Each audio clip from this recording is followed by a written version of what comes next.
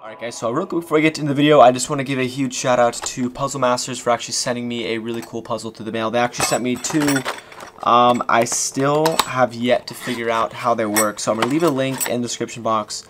It'll take you guys to their website, that way you guys can buy your own puzzles. And like I said before, I have been working on this. I have not figured out just yet. It says it's a level 1, but I'm not really somebody who does puzzles at any time of the day, not one of these little metal ones anyways. So like I said, I don't have too much experience, but once I do figure this out, I'll make a video with it. I don't want to look like a complete idiot on camera, but like I said guys, it's pretty cool. It's solid metal, and if you guys are interested in something like this, make sure to comment down below if you want to see more videos, about puzzles and whatnot. And also don't forget to check them out in the description box as well. Anyways, on to the card trick. Alright, so to start this trick off, all you want to do is go ahead and take the spectator and have them pick any 3 random cards from throughout the deck. So these are all face up. Okay, you don't have to shuffle the deck because they're all face up. The spectator can look at these 3 cards. Make sure, remember that we have the King of Hearts, 8 of Diamonds, and the Jack, King of Hearts, 8 of Diamonds, Jack of Diamonds. You put these, what you're going to do is tell the spectator that you're going to lose these 3 cards into the middle of the deck. 1, 2, 3 cards, and they all get lost into the middle of the deck. Somewhere you guys can see me pushing those in. You shuffle up the deck.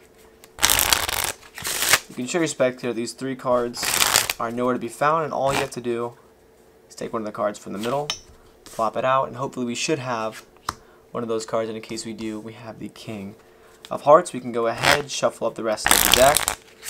This way we know the cards are getting mixed up, and all you have to do is tell your spectators, okay, so we've cut up the deck a little bit, we've shuffled it.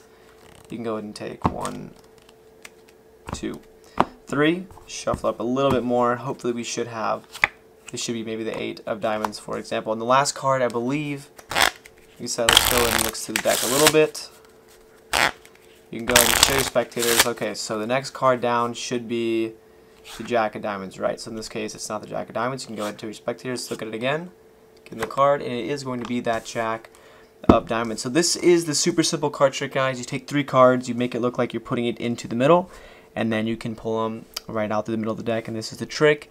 Don't forget to stick around for the tutorial. Alright, so the good part about this trick is that it honestly really isn't too difficult. You can have a borrowed deck, you can have the spectator go ahead, shuffle up the cards. It doesn't really matter. The main point I would say about this is that there's 2 ways of doing this. I believe this trick is called 3 robbers. And the way I've normally seen it performed is using the diver and flip over move, where you have 3 cards and you put those in a pinky break, and then when you put your hands down to your side, you flip them over and you can hold it like this. But because of the limitations I have here with this camera, and I only have my hands in the middle, I have to do the trick a little bit differently, and I would recommend doing this method for beginners only because it doesn't require as much skill as a diver and flip over. But I guess I'll explain both of them. So in the performance, all you have to do, let's say you have your spectator, they take the deck, they shuffle it up. All you have to do is before the trick starts, you take 3 cards off the top of the deck, you flip those over, and these are 3 random cards. It doesn't matter what they are. The spectator is not seeing this. This is all done beforehand. Take those cards and fold them together just a little bit. Don't really crease them, just fold them so there's a little bit of a bend. This might be a bit exaggerated, but you have 3 cards that are bent right there. You flip the deck over. Okay, now spectators, at this point, this is how you approach them. You just have the cards like this. You go ahead, make sure not to flash those bottom cards. You spread the deck here, and you have the spectator pick 3 cards, and make sure they do it from the middle. In this case, we have the 10. Like I said, it really doesn't matter. They're just random cards. Make sure you don't spread all the way to the back. You have these 3 spectators cards, and all you do is make sure the spectators get a good look at these 3 cards. They're completely random, and you can have the spectators, if you have 3 of them, make sure they each pick a single card. All you do is you flip them over, you put them right on the bottom of the deck, literally just right on the bottom, right below that break, and you square everything up, and you can flip the deck over, and what you can do is show spectators, okay, you have the 10, the 7, and the Jack. Okay, now you don't spread too much, you just show them these 3 cards, put it back on the table, and the reason you bent those cards at the beginning was so you could form a natural break. And if you look over here on the bottom or on the top of the deck here underneath the 6 cards or so, you can pick it up very easily, and since those cards are back to back, they're all resting on the break, and all you have to do is say, okay, so we have the 10, the 7, and the Jack here. Take these cards, you flip them over. It looks like you flipped 3 cards over, but in reality you've flipped over 6 cards, right?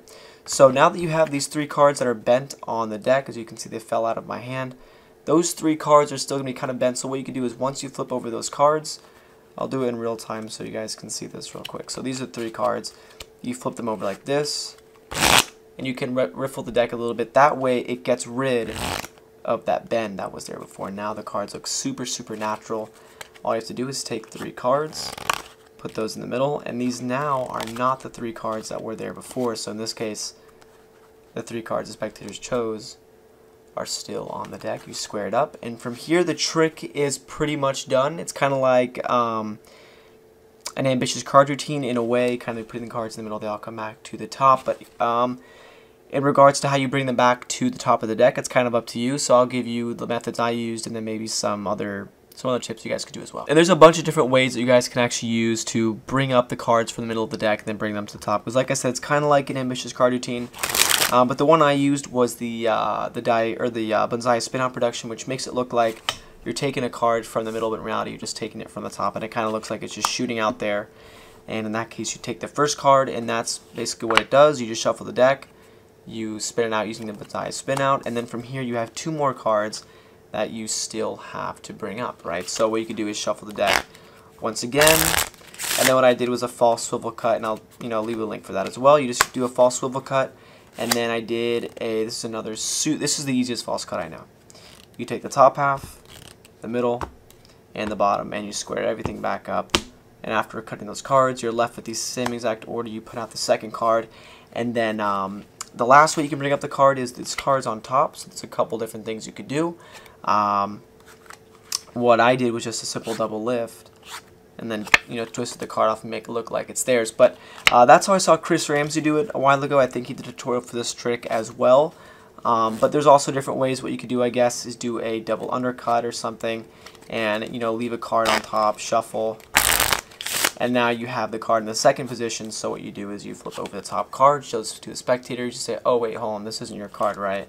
And then you can do a shapeshifter or something. That way you can mix up the trick a little bit more. So there's tons of different things you could do with it. I just showed you pretty much those basic bare bones. This way you guys can do it on your own, whatever, and figure it out for yourself. So like I said before, don't forget to go in the description box, check out Puzzle Master. I will be doing a video as soon as I can once I figure this out. I have not figured it out yet. But like I said, guys, hope you guys enjoy the video. And as always, thanks for watching.